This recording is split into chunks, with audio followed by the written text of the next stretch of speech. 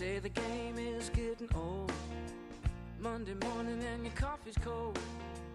Life is not what you want it to be. You need another chance to... Hi, everyone, and welcome to A New Direction. It's me, Jay Izzo, and oh man, see, do you know what I love about doing this show? Okay, because I tell you every week, right? It's going to be a great show, and it is going to be a great show because I got Ralph Peterson again. Okay. First of all, Ralph Peterson was great. You remember the book we did was Congratulations, Now Get Over Yourself, and Ralph was fantastic, and his book was great, and it was absolutely outstanding. He's got a new book that I guess it's called new. We could call it new. He did this book, but then he's rewritten it. It's called Managing When No One Wants to Work. Okay, listen, consultants, managers, business owners, CEOs, you're going to want to tune into this because how many of you have ever experienced a time when you had employees who didn't want to work? Oh, that many of you. Good for you. So we're going to talk to him today about the book. The book is going to be outstanding, Managing When No One Wants to Work. And we're going to have a lot of fun with him because, as you know about Ralph is a absolute fun guy, and he's such a wealth of knowledge and has so much experience.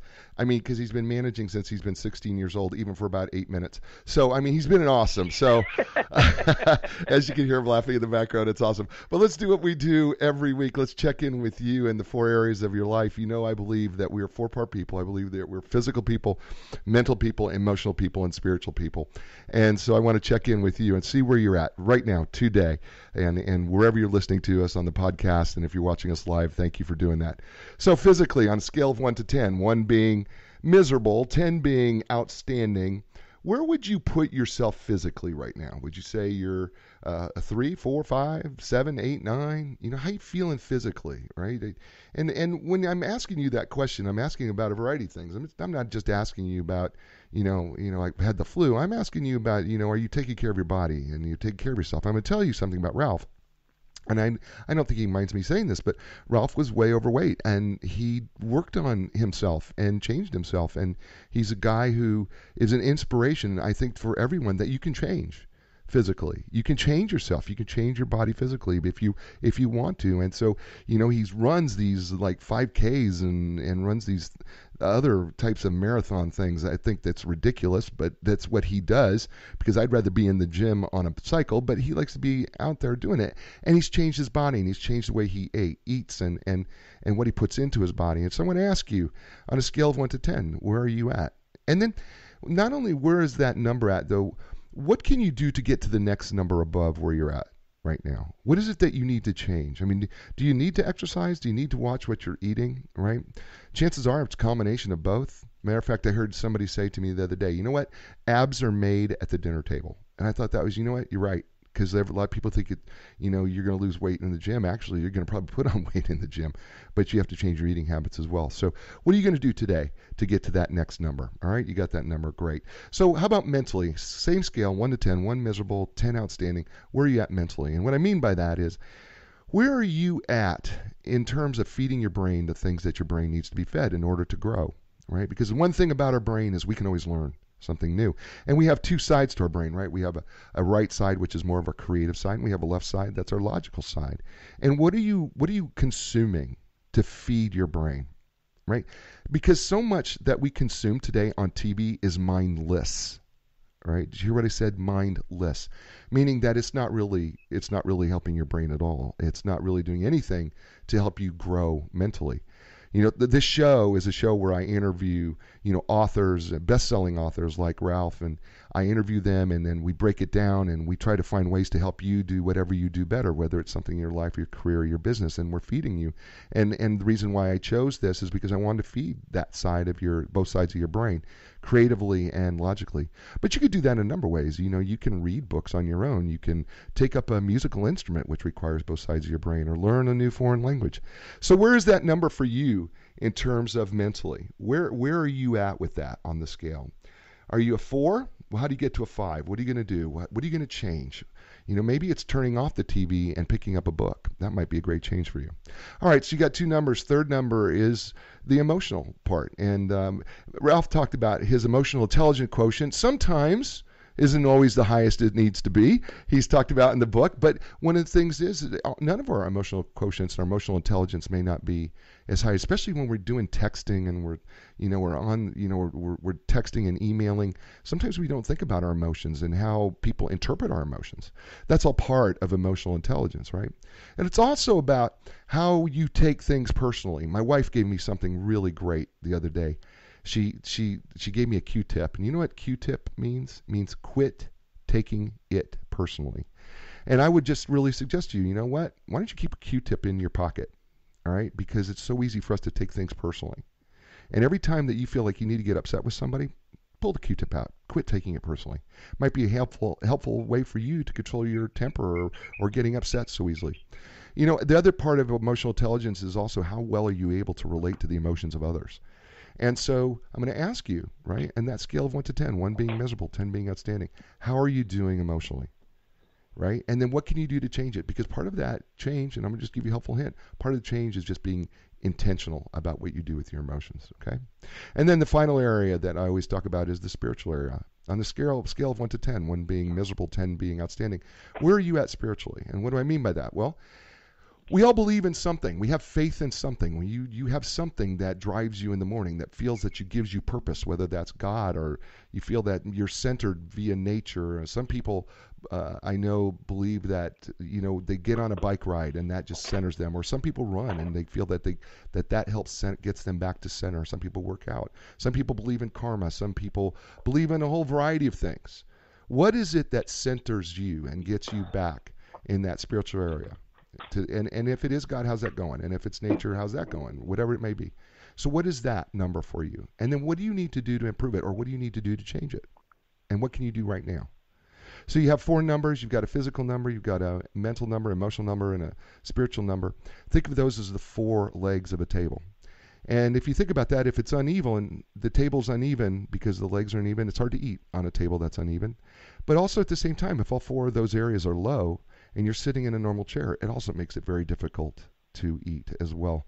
And we want you to eat healthily in all areas of your life. So do what you got to do to bring your table up. And that leads me to my next guest, and it is Ralph Peterson. And Ralph Peterson is a guest of the show. He's a friend of the show. He's not just a guest of the show. He's a friend of the show. He is literally the manager's manager. And by the way, he doesn't just... He's a consultant. He's a manager. He speaks all over the place. He is in demand. And here's the thing about why he's in such demand, because he doesn't work in a field that's very easy, okay? He worked in the housekeeping industry, okay? Imagine how hard it is to manage people who don't want to do housekeeping in hospitals or convalescent centers or things like that. It's a tough job. Well, Ralph has managed to manage it. And he's awesome, and he's brought to us today by Inline Business Brokers and Advisors.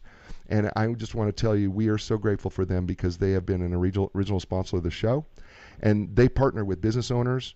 When it's time to sell their business, when it's time to sell your business, contact the professionals at Inline Business Brokers and Advisors. You can learn more at nline.com. It's ENLIGN.com.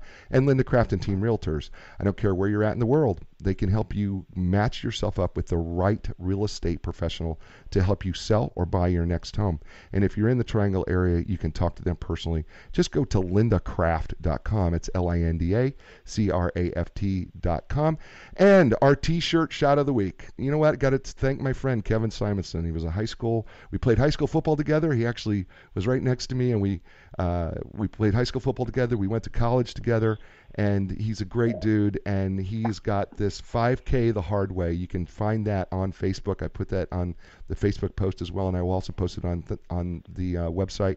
But 5K the hard way, if you want to have something fun and you want to do 5K in a very unique and fun and helpful way and build teamwork and just it's awesome. It's just one of the neatest things that you'll ever see when it comes to trying to get dirty and muddy in a 5K. And he's in charge of that. So check out 5K the Hard Way on Facebook. And that leads me to saying, well, guess who's on now? Ralph Peterson. Ralph, welcome back to A New Direction. Thank you so much. I'm super excited to be on. I love first of all, I love you, but I kind of have a little bit. I don't want people to get too carried away because I do have a little bit of a man crush on you, and I'm okay with that. I'm comfortable. It's not your fault. Yes, I It's got a little bit of a man crush. I have to be honest with you, but I and maybe even a little bit of a bromance. But but the view that's so funny. But this book, all right. We did, when we did Congratulations, Get Over Yourself, right? And you were talking, about being a manager, and the book's funny and just poignant, and it's just so good. But managing when no one wants to work. First of all, the title caught me right away. And I was like, who doesn't deal with that issue? I mean, in all your experience, isn't that a common issue for everybody? Is that trying to manage people who don't want to work? I'm not sure. I don't think so, because my managers most of my life have had it easy with me because I love working. I love producing results. There are a lot of people just like me who really are really motivated and do love to work. The challenge is when you work with, I don't work with poor workers. I don't employ people who are not good workers, or they're not motivated, or they're not caring, or they don't take their work seriously.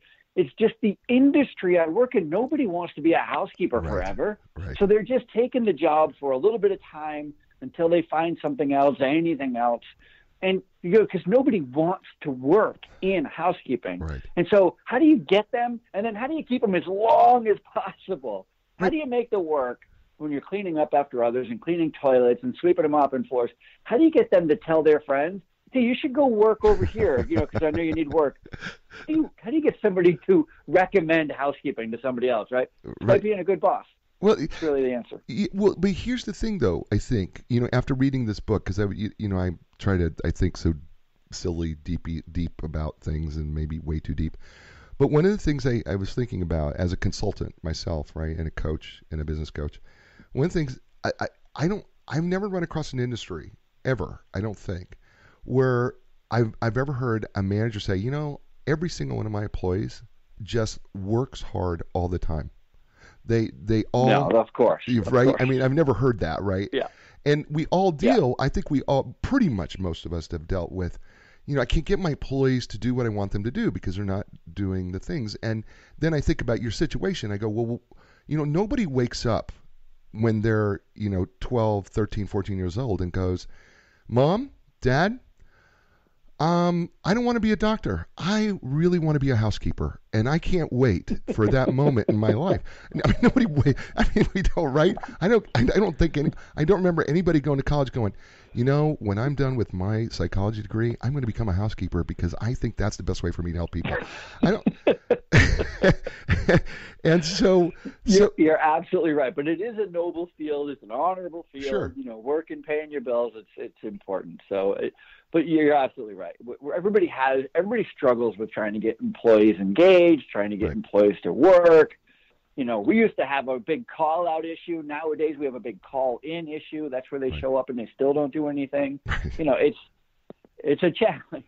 Right. Well, but it's a challenge. I think one of the things that I loved about this book was, first of all, the book is broken up into 20, 30, 20, 23, 20, how many chapters was it? 20 some odd chapters in this book, and not counting the conclusion. And each one of these, 24, thank you. Each one of these chapters is a story that is relatable to you, and it's practical, by the way. Here's how Ralph described it early in the book. He said he remembered as a child, he used to sit around the campfire where the adults were having an adult beverage, and they would tell stories, and you couldn't necessarily, as they kept drinking, you couldn't necessarily tell where one story ended and one story began. And he says to you in the book, in the introduction to the book, that I want you to enjoy this as a campfire story. And what's beautiful about the book is that it is one story after another, where you kind of put this whole picture together. You're not really sure where one story ends, and I don't think you have to, and one story begins, because they all kind of work together, and they all center around different issues that we all have to deal with employees, whether it's firing somebody or whether we're having to deal with somebody, who is a lower level manager who isn't managing. I love that approach to this book. Was that part of the whole idea? Was that, I think I got a book here that can relate to anybody in any position. Was that part of that? Actually, I think it actually goes back a little further. Okay. To where it's where I really learned how to develop stories. I love telling stories. I love writing. I love being able to, describe stories and try to get you hooked in with a conversation. Right. And the whole process of story development is really interesting to me. I really, really love it. And I truly do think this you must have been around a campfire. The next time you're around some kind of social event where people haven't seen each other in a while, and right. one story will inevitably perpetuate another, which will right. lead to another, and somebody else. And they're all kind of interrelated. Right. There is this one global, centerpiece of all the stories, but every story has got a different tone, a different feel. It's so great. That's kind of how I approach all of my writing. I just love telling stories and then trying to make them go. They all kind of go together, right? Right. We can call it a book. They do, and they do. That's the thing. It's kind of like this puzzle piece that if you put these 24 chapters together, they're puzzle pieces, and you start fitting this puzzle together, and it paints this picture for us, a complete picture of actually how to manage. That's what I think is the beauty of the book. And I mean, listen, we could go through every single chapter, and we're going to go through a few of them because there's a few stories in there that I really want you to tell, and because they're really, really good. And I think these are some of the issues that people deal with, and I want you to kind of walk ourselves through them. But I also want people to understand about the book. Again, the book is called Managing When No One Wants to Work by Ralph Peterson, who is joining us on A New Direction. And by the way, that is his head in the sand. I'm pretty certain it's his head in the sand in the front of this book. I do all my own photo stunts. Yeah, my own photo stunts. By the way, the back of him. You may have seen it on the on my event status. I actually photoshopped his picture of him holding the shovel. I guess as he was digging the hole to put his head in the sand, which was fantastic. Which he's got his fanny in the air, which is fantastic. And yes, I just said fanny. On the show, and you won't hear that very often either if you were born anytime after 1987. So let's dig right into this. Let's dig right into this book because the book is just a great charmer, and I love it. And so let's start with you. I think that's the most fun thing to start with.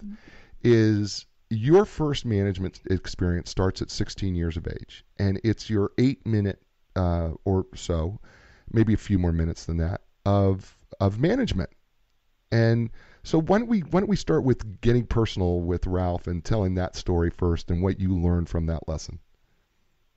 Yes, so I'm the youngest of 4, and I'm almost the youngest of 8. And only the reason I say 8, even though there was only 4 of us, is everyone in my family is such a large personality. Everybody tries to outdo everybody else. And when you're the youngest in that group, it seems like there's an entire army in your house. And I never was in control of anything. Nobody ever put me in charge of dinner, who I was going to play with, what we were going to play, where we were going to go, what we were going to watch on television. Nothing, never. And so when I was 16, I get my first job working for this guy doing lawn mowing and building retaining walls and whatever. And a few weeks after I start, he asks me if I ever thought about being in charge. And so it's maybe 2 weeks, 3 weeks of me just constantly thinking what it's going to be like when he actually puts me in charge, because I can't believe he asked me to be in charge. Like, you ever thought about being in charge? My head grew to the size of the moon. I was and I fell in love with being in charge before I ever even, just the idea of being responsible, about being a hero, about people listening to what I have to say. Nobody's ever listening to me, so it was really, really, really hyped up in my head.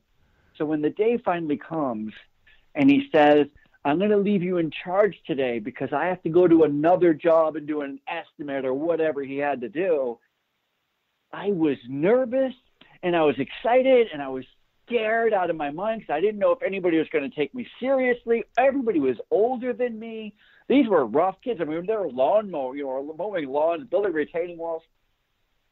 So he haphazardly, I'm thinking he's going to make some grand speech, let everybody know how good of a worker I am, how reliable I am, how much faith and confidence he has in me. He didn't say any of that. He just kind of said, Ralph's in charge while I'm gone. And he leaves. Like, nobody was paying attention to him. Nobody was, like, nobody clapped.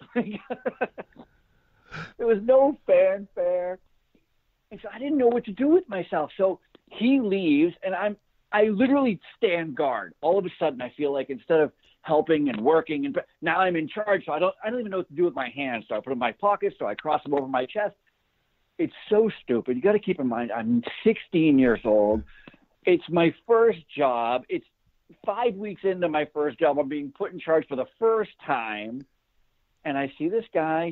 It's starting to rain, and he's got a tape measure out, and he's measuring a log, and then he's dragging the tape measure through the mud, and he's trying to because the tape measure's through the mud, it won't go back into the sleeve.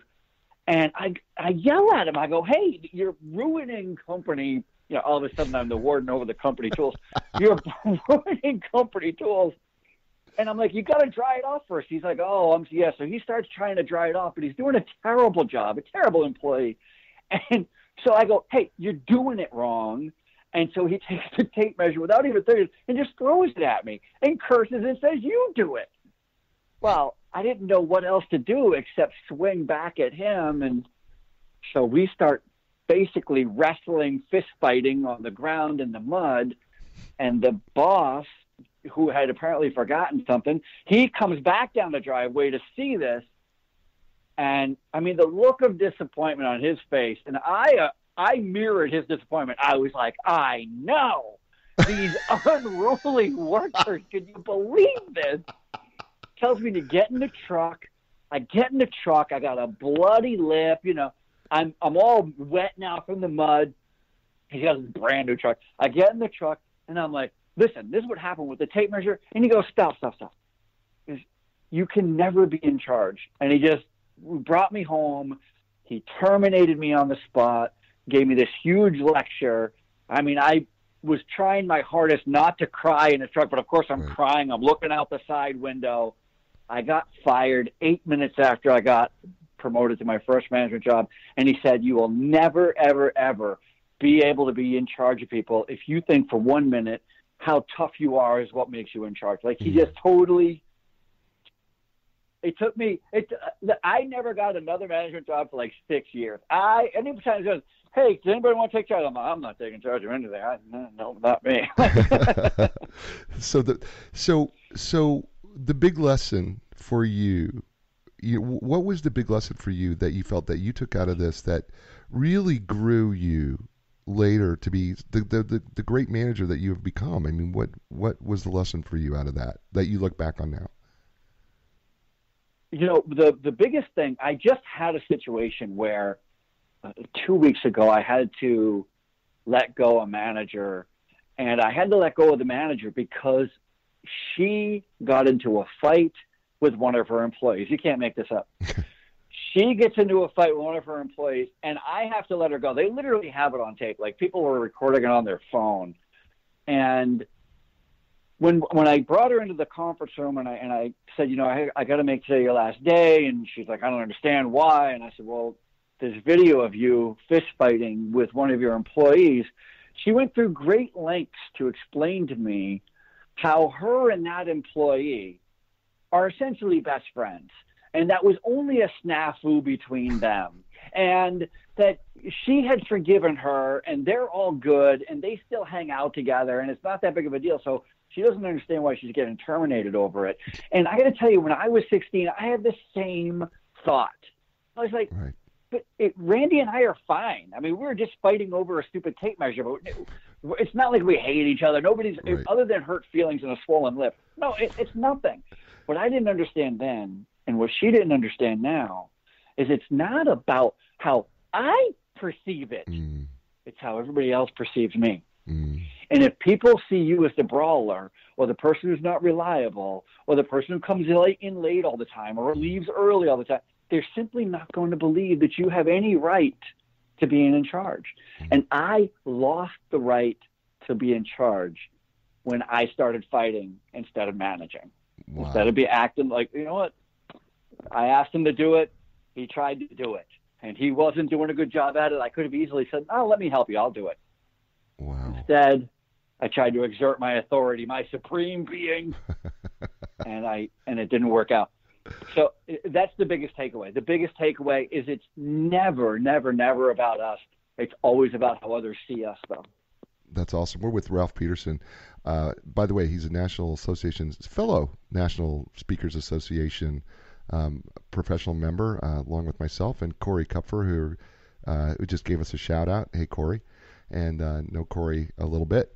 And Ralph's got this great book entitled "Managing When No One Wants to Work." It's an absolutely fabulous read, fun read, intelligent read. It's enlightening. There's 24 short chapters that Ralph tells a beautiful story, and then at the end of it, there is this little piece that you get to take home to go, okay, this is how I should manage people. I need to think about how I do this. And it's a fabulous book. And he's brought to you today by Inline Business Brokers and Advisors. Inline Business Brokers and Advisors, at some point, you're going to need the service of an experienced business broker. Selling your business is a big decision, so make sure you build your deal team, starting with the experts at Inline Business Brokers and Advisors. I know these folks personally. They are internationally known. I am telling you, these folks are great. If you are looking to buy a business, sell a business, start with the folks at Inline. And you can learn more by going to Enlign.com. It's ENLIGN.com. And also Linda Craft and Team Realtors, no matter where you're at in the world, they can help you get matched up with the right professional to help you buy or sell your home. And if you happen to be in that greater Raleigh, Durham, Chapel Hill, Research Triangle Park area, you can actually meet them in person, and they can help you find your next home or help you sell that home and get you what you're looking for. And they are both the sponsors bringing us Ralph Peterson and his book, Managing When No One Wants to Work. So one of the stories, I'm going to get into some of these stories because some of these stories are just priceless, and the titles are just so luring. I mean, I'm like a hungry bass, looking at a lure. Okay, every time you gave me a title, I went, oh. And right out of the chute, you have this one title called "Burning the Ships," right? Now that's not burn the ships. Burn the ships, right? And yeah. So I don't want to tell the story because you need to tell the story and why and what the managing piece comes out of this. So go ahead, tell the story, "Burning the Ships." Well, the crux of the story is I'm always trying to get people to change, and people are always trying to get me to change. And in change management, when you're trying to make a fundamental change in an organization, the first sale is always with the manager. If you can't get the manager to buy into the change, nothing's going to change. I struggle with it all the time. I used to struggle with it more, but I've never heard a staff member say, the manager's never going to go for this change. But I always hear managers say, staff are never going to go for this change. My staff will never do that. And what they're really saying is they're not convinced it's the right thing for them, so they're not going to do it. Right.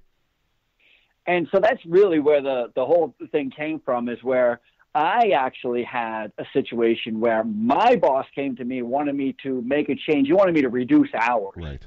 He said, we're working 40-hour work weeks right now, and everybody else is going to a 37.5-hour work week with employees.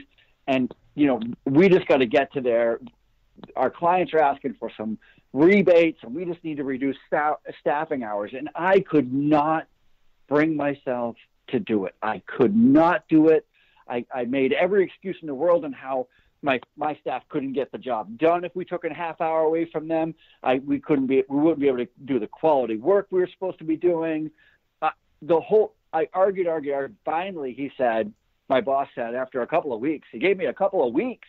He said, why don't you clean up all, do you have any personal belongings here in the office? And I was like, what do you mean personal belongings? He's like, well, you can't get this. You can't reduce the hours. I'm going to have to get somebody else who can. And all of a sudden I had a new perspective. I was like, wait. How many hours did you say? Because I think I can do it. Hold on. I didn't realize you were that serious. Wait a minute. And it reminds me of the story of Hernan Cortez and when he goes down and he wants to take over the Incan Empire. And he's got 600 men, Spanish men, to 100,000 Inca troops or Inca warriors. And there's no way, with those kind of numbers that you could see that they could win. But he knew that if he ordered his ships, his men were like, we're not going to be able to take them. We should wait for reinforcement. We should go back to Spain and get more people and come back. And he said, no, he ordered them to burn their ships. And when they cried foul, they're like, if we burn our own ships, how do you expect us to get back? And he said, we're going to go back on their ships. Meaning that if we burn our ships, we'll have no choice but to win. You will not give up. You will not quit. Right. You will see it through the end because you have to. And if you want to get home, you have to. And I know that there is some folklore, legend, whether or not that's an actual true story, and it's irrelevant. It's so true in management that if you really want to change, if you have to fundamentally change a system, you have to convince the manager first. And if you can't convince the manager, you have to replace the manager. You have to burn the ships. You can't give them. I've had so many situations where we propose change, where we say, listen, if it doesn't work, give it a few weeks. If it doesn't work, we can go back to the other way. You're literally wasting your time if you're given that premise, because it's never, ever, ever going to work. As a matter of fact, I got to say, I'm reading a book called About Face, and it's by Colonel David Hackworth. Colonel David Hackworth, a warrior, just one of the greatest battlefield commanders. He was in Korea, World War I, World War II, and in Vietnam. Really made a name for himself in Vietnam. And he has this thing where some people were talking about him. He always required his managers, his lieutenants, to have a number 2. So he always wanted to know who your second in command was. And the reason is because he would be talking to you, the first in command. And he'd say, I want you to take those troops, and I need you to take that hill over there. And you would say, listen, we've been working really hard. We've been trying for 2 weeks now to take that hill. It's just not possible. Colonel Hackworth would go, fine. Find your number 2 and tell him I want him to do it. You relieve yourself of the duty. I think that is such a brilliant, you should always have an assistant just so you can promote the assistant and if the manager can't do what you need to do. A little forced exercise. I love it. It's the same kind of thing about burning the ships. I love that. We're talking with Ralph Peterson, author of this outstanding book called Managing When No One Wants to Work. There's some other chapters I really want to talk about here, though, because one of the ones that I just was laughing at is Muffin Man. And the Muffin Man. And of course, I think the young man actually wrote the foreword of the book, and he says it really wasn't a muffin. But I think that's what he says. I think he says it really wasn't a muffin. But I think who you were writing about. But I'm going to kind of give a little bit of away, and I'm going to let you tell it. And so, how many times have any of you out there who are listening to the show or watching the show right now, have you ever dealt with somebody who got promoted to a manager and they just think they could do whatever they want? That they don't have to really do any work. They just kind of can because I'm a manager now, I can just sit back and manage. Well, this is Muffin Man, so I'm going to let Ralph go ahead, tell the story of Muffin Man, because it's a great story. It's just one of those many times where we have a new manager, like you were saying, who, for one reason or another, has, all managers have the luxury of freedom. They have the freedom of movement. They have freedom of flexibility. They have a freedom of being able to take their work home, essentially. So they can, if they want, they can take an extended break. They can come and go as they please. They can, but at least they certainly think they can. Right. The problem with that is that their staff sees them, in this case, eating a muffin when they're short-staffed. And that's what happened. As I walked into a facility that we were working in, and I met this new manager, first, before I meet him, I see the building, and again, I work in housekeeping, and it's dirty. It doesn't look good at all. The floors don't look good. The housekeeping doesn't look good. And when I talk to one of the employees, they say, well, we've been short-staffed for a couple of days now. And I said, okay, so well, where's the manager? Why isn't the manager pitching in? And they rolled their eyes. as if the manager would ever get their hands dirty. And I got to tell you, that's the number one little pet peeve of mine, is if you have a disdain for the work that you're overseeing, right. you're going to have trouble overseeing it. And in this case, if you hate housekeeping and housekeepers, you can't be an effective housekeeping manager. I mean, Right. I've promoted so many people who were really super fantastic housekeepers today. I promote them, and tomorrow they come into work and with the idea, the belief that they'll never have to do housekeeping again. That's all right. Well, that's inaccurate. You're going to have to get your hands dirty. You're going to have to pitch in. And that's what I think happened here, where they're short-staffed, the building doesn't look good, and I'm in the laundry room, and in comes this guy eating a muffin. All right, so he says it was angel food cake. What do I know? And I introduce myself. We meet for a minute, and then I say, "Oh, I heard the floor tech, that you're having problems. You're short-staffed here." And he's like, yeah, we've been struggling for staff. And then he goes, "I'm going to go see if I can get another muffin." And I blew a gasket. I was like, "Can I see you in your office for a minute?" And I was like, "What are you doing walking around here eating a muffin?" And he's like, "Well, because I can, because I'm the manager." I'm like, "No, you can't because you're the manager. It's the opposite here. It's the opposite. If you want to rule this staff, if you want to be in charge, if you want people to do what you need them to do, you want them to work harder, you want them not to call out, you've got to be the type of person who goes out there, grabs the buffer, helps with the floors, grabs the lawn. You've got to lead from the front here." And I left there not knowing whether or not I just made him to where he's going to quit. That happens. Right? Where he's like, "Screw this. I don't know who that guy thinks he is, but I'm out of here." That could have happened. Or if it's going to have a different effect, and he's actually going to lace up his boots a little tighter and Right. put the muffin down and get to work. And thank God that's the result we had. And fast forward a couple of years, I, worked with him kind of like in the fringes. We didn't ever really work together. Right.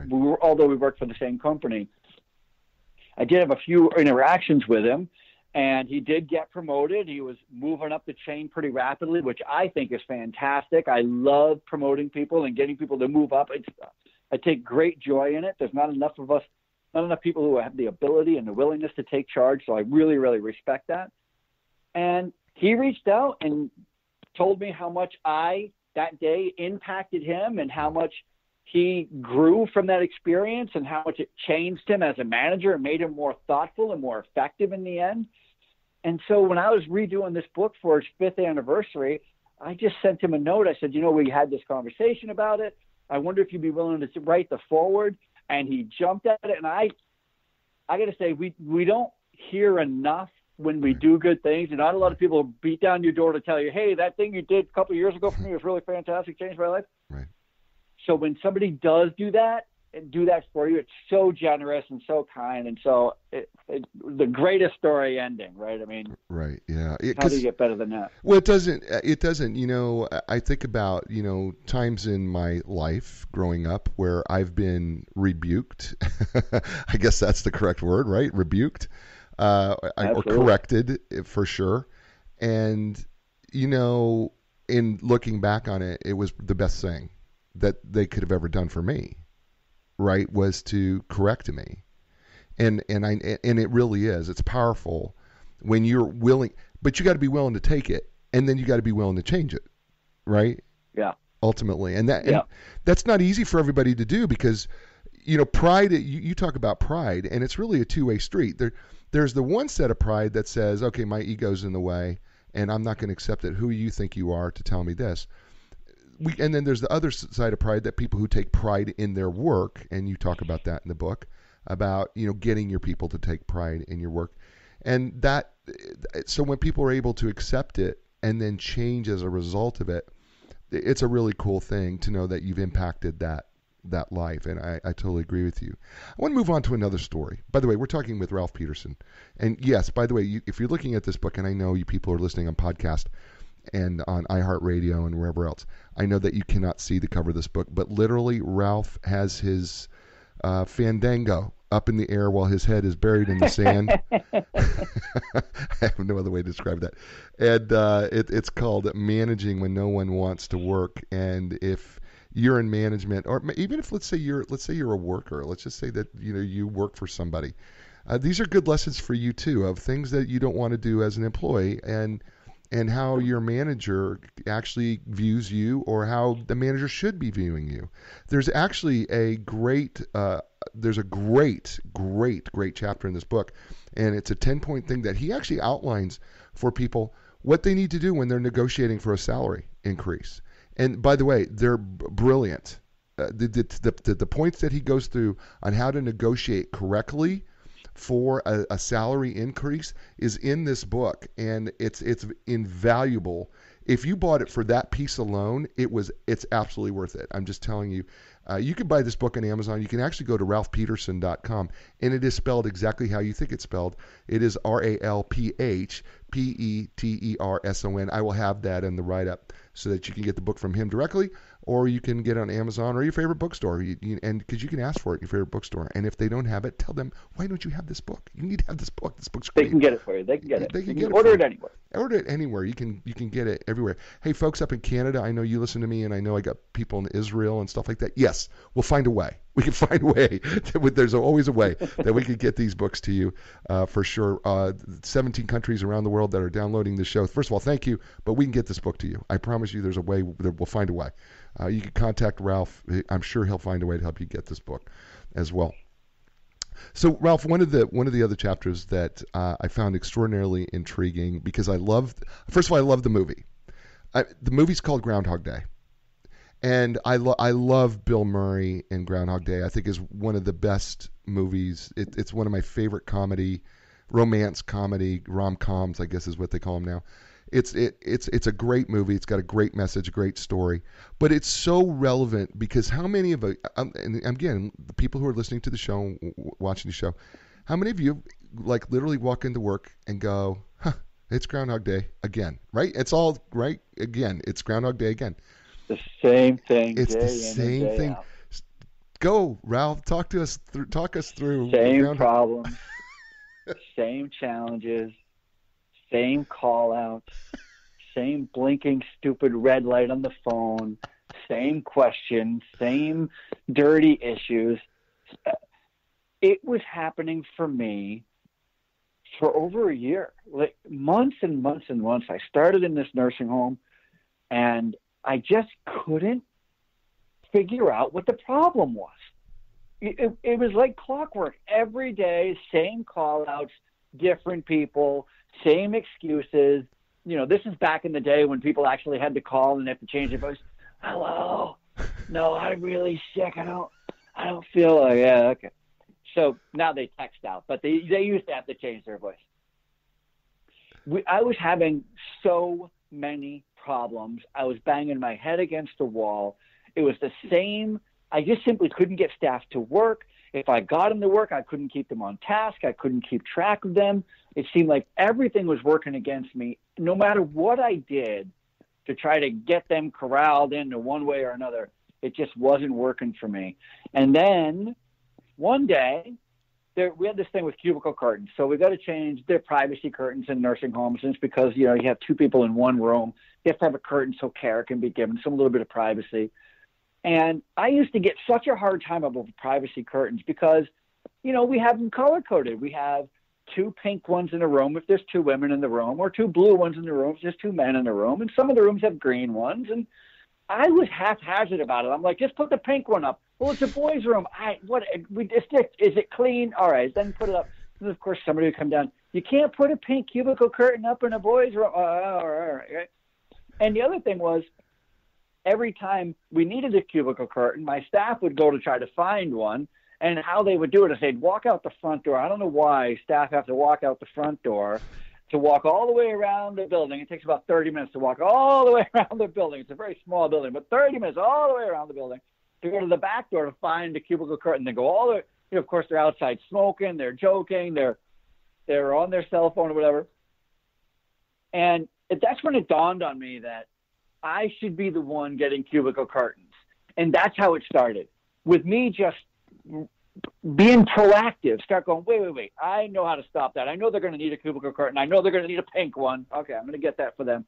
And that's exactly what happens in the movie Groundhog Day, which is my absolute favorite movie. Right. That's what happens with Bill Murray. When he first gets in there and he realizes nothing's going to change, he's fun with it. It's hilarious.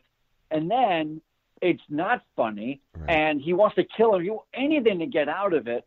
And then he sees a kid falling out of a tree, and he thinks, wait a minute, that's going to happen again tomorrow. Because if everything is happening the same all the time, I bet I can catch that kid tomorrow. And sure enough, he gets there right at the right time, and poof, he catches the kid.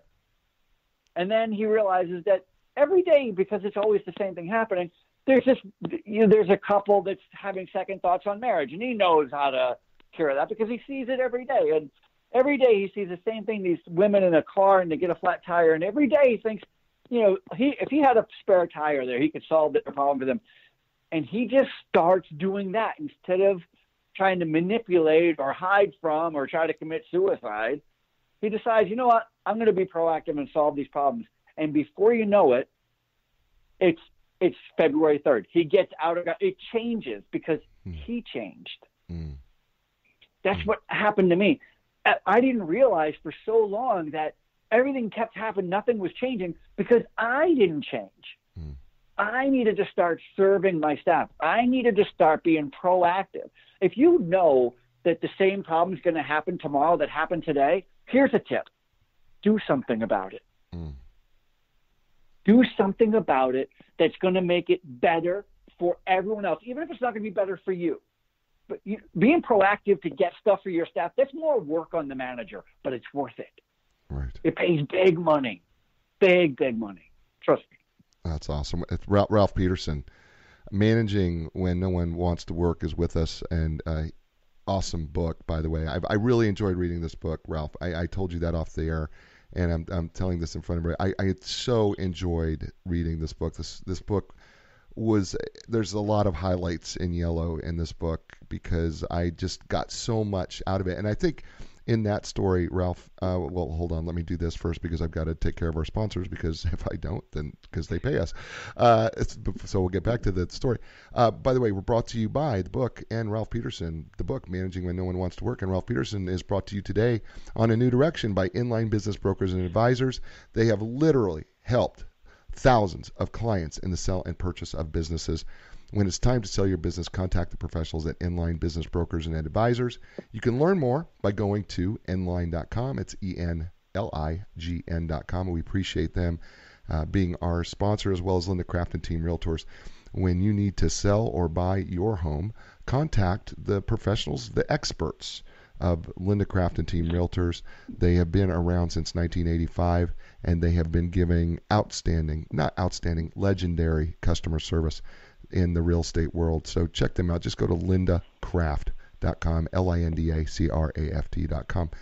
What I was going to say about this book, I think this is where you put in the Zig Ziglar quote in the Groundhog Day piece, is because when you decided that you were going to change is when you start to realize that if I give everybody everything that they want, then that's when I will get everything that I want. Right. Exactly. Right. And that is the great Zig Ziglar. Yeah, and I think you make that quote, and I got to tell you that I don't know if it's irony or not. I don't even know if that's the correct way of using irony, but the fact that you use Zig Ziglar on top of Bill Murray and Groundhog Day,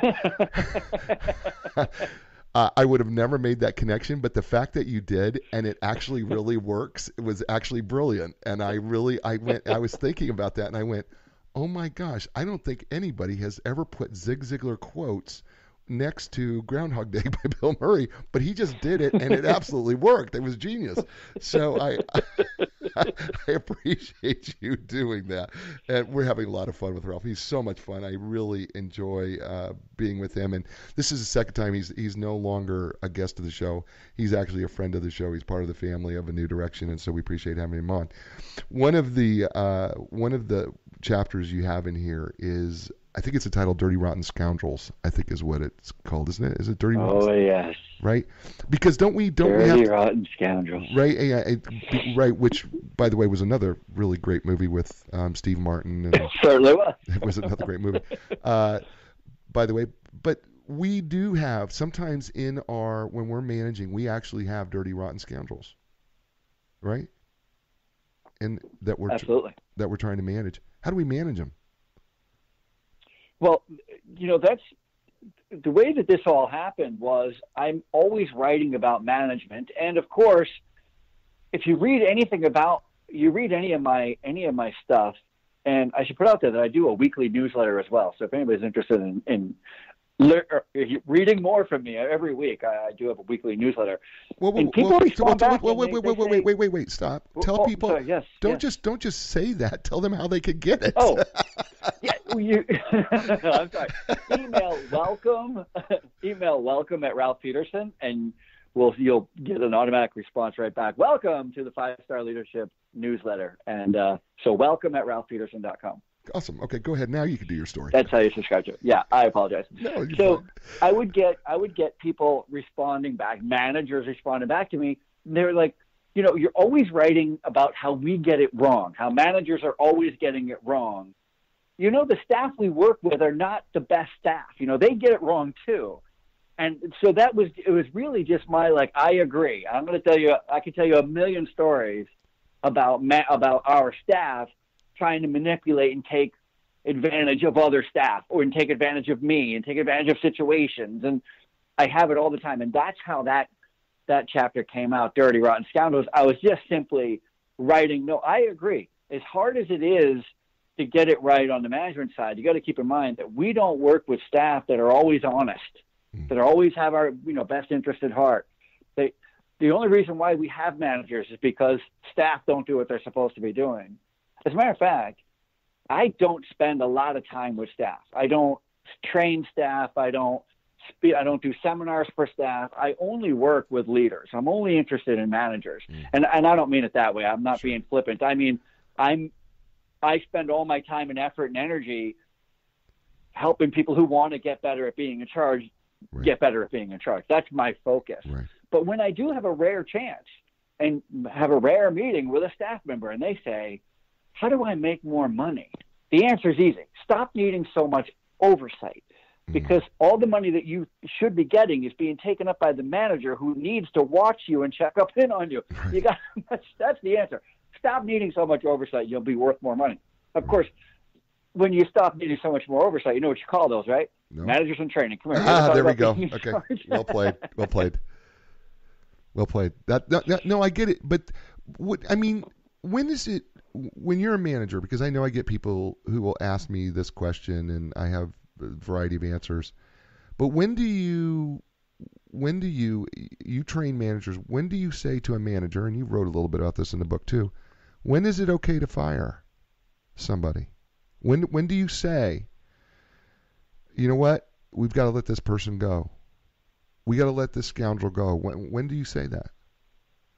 You say it when you've exhausted all other managerial abilities. Because first of all, I think it is super, super important to fire people. I think it's super important. I don't use the term fire. I say I'm going to let somebody go. Right. But I was just watching a thing with Gary Vaynerchuk. I don't know if you know who Gary Vaynerchuk is. Gary V. We all know Gary V. Yeah. Yeah, he's really a great entrepreneur, real business savvy. And he was just talking about company culture when it comes to hiring and firing. And he made a great point where hiring is guessing. If you're hiring somebody, it's a guess. You don't know if they're going to be a good worker. You don't know if they're going to work out, or they're going to have your best interest at heart. But firing is based on knowledge. You know they're not a good worker. You know they're not going to do anything really well.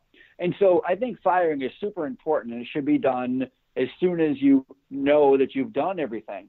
Do you remember years ago, I think the show's still on, but I remember when it first started, it was a show called Grey's Anatomy. Sure.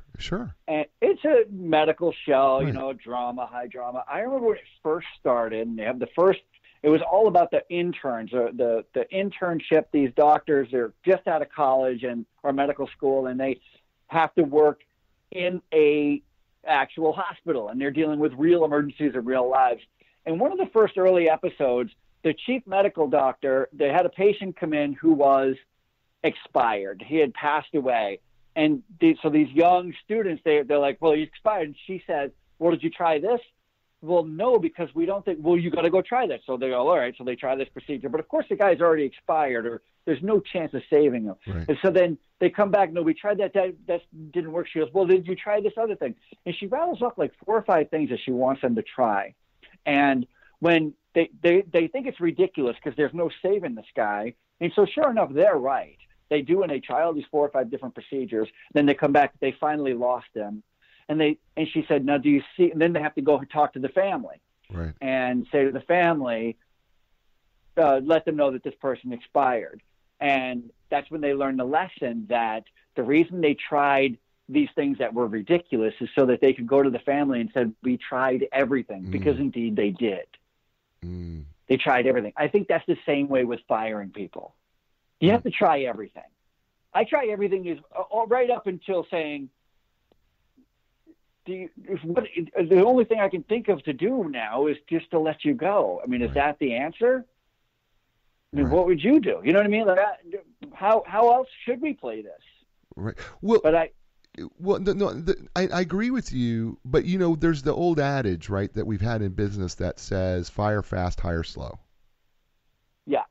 But that's not necessarily true, because you don't necessarily fire fast if you haven't. I mean, there's a chapter in the book where the lady was going to fire the chef, and you say, well, did you have a conversation? Right? Did you talk to the person first? Because you have right? I mean, so, and of course she didn't. The chef wound up being outstanding. She got fired, which is hilarious. That's right. Which is hilarious. Which happens a lot, by the way. That happens more than you would think it would. That really does happen. No, you're absolutely right. So firing fast is a relative term. Right. It just simply means you shouldn't be tolerating poor performance for months and months and months. Right. It should be addressed quickly. Right. Right. It should be addressed quickly. Yeah, no. That's really what it's all about. Yeah, no, I get it. We're talking with Ralph. I do. I understand it. I get it so much, because it's hard. Firing is hard.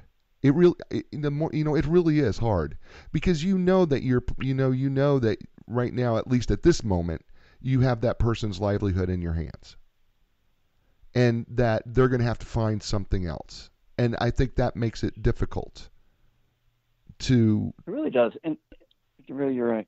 This does, because nobody wants to do it, but I also have to go, listen, what I don't correct, I accept. And there's certain behavior that I cannot accept in my business. Right? And so I have to correct it. And that does mean at times, if I've exhausted all the surgical options of trying to get you to do what I need you to do, such as wear a uniform, another chapter that you wrote about, to wear a uniform. If I've exhausted all those options, you are the one who is actually responsible, leaving me no other option because of your behavior. That's right. Yeah. Right. Right. And firing is go ahead. Firing is tricky. What it is, but I think managers take it so personally, right? And you got to Q-tip it, right? Q-tip it. Quit taking it personally, right? Hand a Q-tip. You can't take it personally when you have to do that, because sometimes it is necessary if you've exhausted all the surgical options that you had at your availability to try to surgically repair the employee or even a manager, because you're in a case where you have to fire managers on occasion. Absolutely. I only fire managers generally. I'm only disciplining. I only write up managers. And could you imagine that? I write up a lot of managers, and the write-up is because they didn't write up their staff. I mean, can you imagine getting in trouble for not, you know what I mean? Like, you're getting written up for not writing up staff. Like, that seems ridiculous. It does seem ridiculous. But it happens all the time. Right. And they're like, so if I wrote that person up, I wouldn't be getting written up. I'm like, of course. If you were managing appropriately, I wouldn't have to manage you appropriately. Yes, that's how it works. Yeah. It's so Game true. on. Yeah, you talk about that too, right? I mean, did you write the person up? No. Well, then I'm going to write you up. What? What do you mean you're going to write me up? Well, you're supposed to write the person up. Well, why are you going to write me up? Because you didn't write the person up. That's why I'm writing you up. And you talk about that in your book as well. The book is amazing, folks. You're listening to Ralphie's. By the way, Ralph, we've already been on an hour. Oh my. I can't Sorry even. about that. No. How long were we supposed to go? We're an hour. We go an hour, but it goes so All right, fast. good. It goes so fast. I could keep going with you for a while because it's just so fast and it's so much fun. And this book, Managing When No One Wants to Work, is so good. And you're hearing just bits and pieces. You're hearing the. Thanks, Tom, for calling it a great show. It means a lot to Ralph and I that you said it's a great show. Appreciate that, hearing from Excellent. you. But this book is a toolkit book. It's got so much in store for you. I don't care what you're doing. If you're managing anything, I don't even care if you're trying to manage your family, okay? If you're even trying to manage your family, there's something in here in this book for you. If you're trying to manage your dogs and your cats because you're single and that's the only thing you manage in your house, I'm telling you, you're going to get something out of this book. The book is an enjoyable read. It is a fun read. It is a read that will grow you. It will challenge you. It'll make you think. And it was one of those reads that I just really enjoyed, and I'm so glad that he wrote it. And you can get this on Amazon. You can go to ralphpeterson.com. Matter of fact, you could sign up for his management newsletter by just going to, and I think it's welcome@ralphpeterson.com. It is welcome@ralphpeterson.com. And if you email that to him, then you can be part of his management newsletter.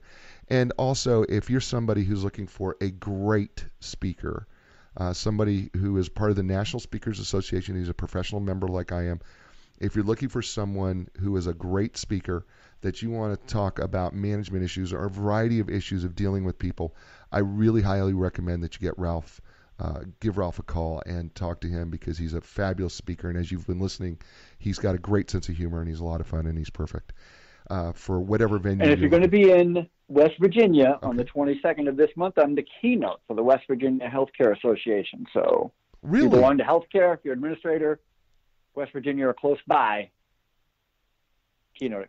So can they say hi? Of course. Right? Please, okay, absolutely. So this is what, 22nd of May? You're going to be doing this? It is, yes. Okay, so May yes. May 22nd, and we're at in Virginia? It's in Morgantown, Virginia. West Virginia. Okay, Morgantown, West Virginia. Okay, Morgantown, West Virginia, May 22nd. Ralph is going to be the keynote speaker for a healthcare conference. If you're listening to the show and you're going to be there, or if you've watched a New Direction or wherever you heard about a New Direction, if you're going there, why don't you go hit up Ralph and say, I heard you on a New Direction, loved you and loved the show. I brought my book with me. Will you sign it, please? And I promise you, Ralph will do that, right? Because I know you. Absolutely. Yeah, we'll do that. So, as a matter of fact, I'll give you one more. The association, the West Virginia Association, they are so awesome that they are providing a copy of my book, Congratulations, Now Get Over Yourself, to every attendee. That's another reason to go. See, that's another reason to go. You know what? If you said, that's right. I don't know. You get a free book. I don't know if I'm going to go. Well, guess what? They're going to give away a free book. That's going to put you over the edge. I promise you. The Congratulations, Get Over Yourself. Great, fun book again, just like this one. Ralph, I asked you the first time that we do this, and we're going to do this again. I hope that's okay. That sometime we're going to be able to do this show again, because I not this show, but to do another show in the future, because I so enjoy you on the show. You are so much fun, and you make my job so easy, and I'm so grateful for that. But I asked you the first time, I'll ask you this time. The show's called A New Direction because we try to help people find a new direction in their life or their career or their business. If you could leave people with a new direction when it comes to managing when no one wants to work, will you give folks a new direction? I will. Let me tell you something. I just gave a manager $100 raise without spending any money. I just gave a manager a $100 raise without spending any money, and this is what happened. I knew the manager was going to be running a little late. I suspected they were going to be running a little late.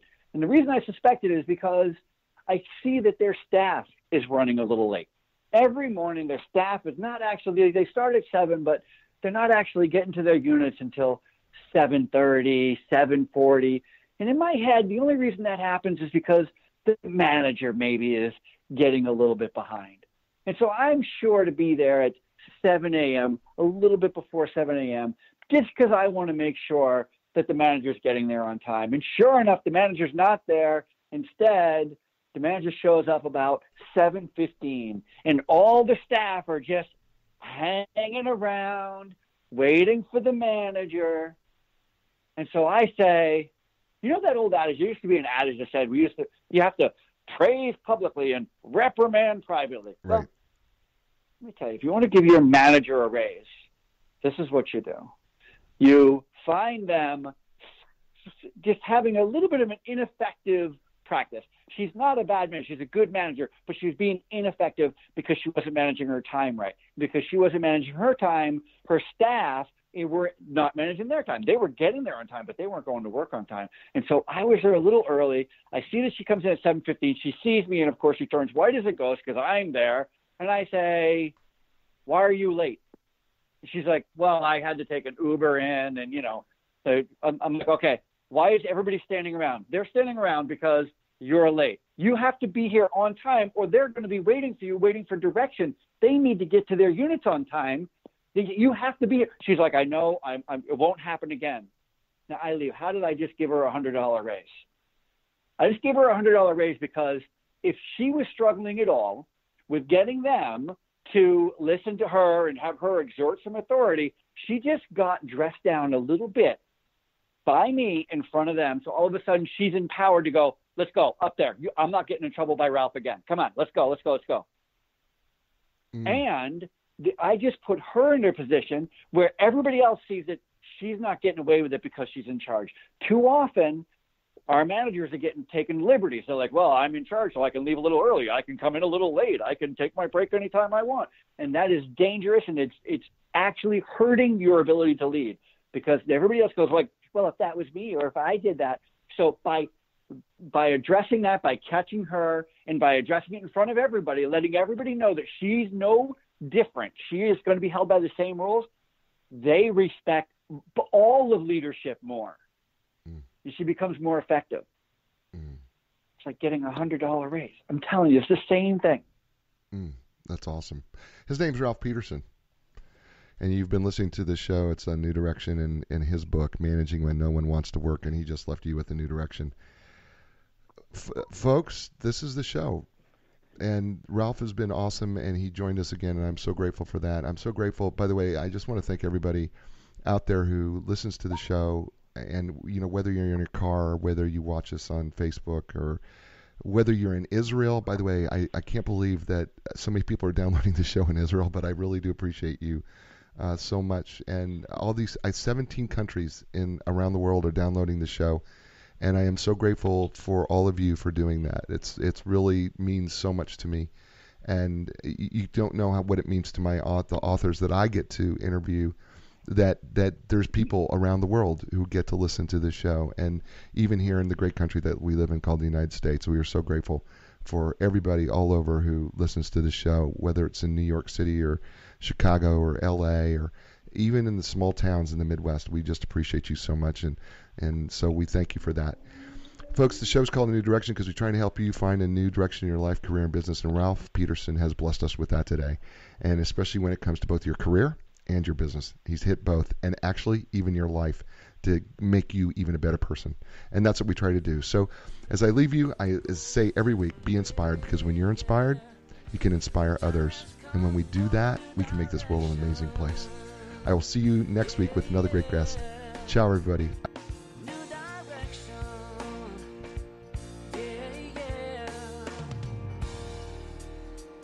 When you lost your confidence and the answers don't make sense, you got to keep your hope alive. You got to know you can survive. This is your time to fly. A new direction, a brand new day. A new direction, things are gonna change. You can find the strength to go a different way, yeah. The time has come. Your dreams will take you places you have never been before. Find your passion, find your strength.